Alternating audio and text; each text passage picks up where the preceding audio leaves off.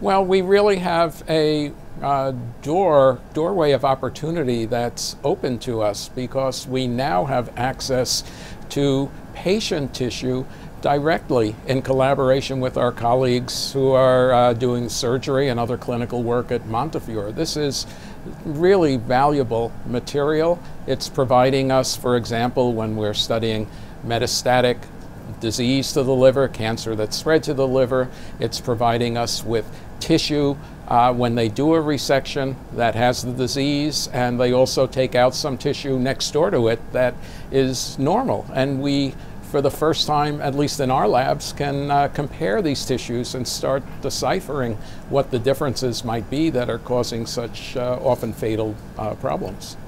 Well, we're hoping that down the line we'll develop new insights into causes of disease and potentially then treatments of disease.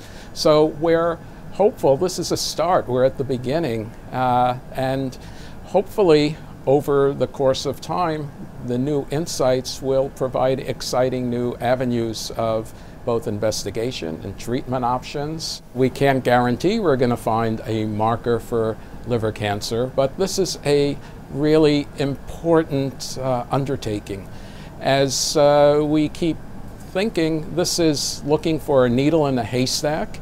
We're looking for a minute trace of a protein that might not ordinarily be there and to be found in patients who have early stage liver cancer, primary liver cancer. If we can catch liver cancer early in its course, we can cure it. Our surgeons can resect it. We can offer patients liver transplantation.